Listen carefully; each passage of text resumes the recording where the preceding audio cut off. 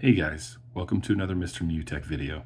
Today I'm going to be showing you how to clear your search history on Instagram.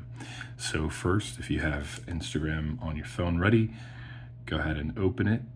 And then from there, you're going to want to go to your profile down here at the bottom. After you go to your profile, you're going to want to tap these three lines here at the top. After you tap that, you're going to go into settings and privacy. And now you're going to go into Account Center. Once you go into Account Center, you're going to come down to your information and permissions.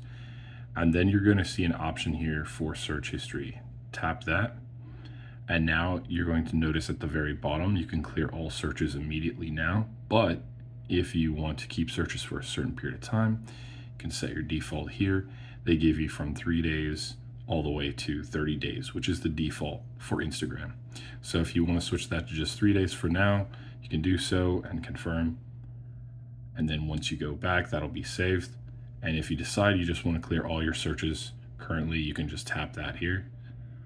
And then it'll do all searches for last hour, yesterday, or all time. If you want to do all time, just tap that and you're all good to go.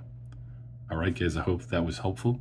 If it was, please feel free to like and subscribe, and I hope you have a wonderful day. Take care.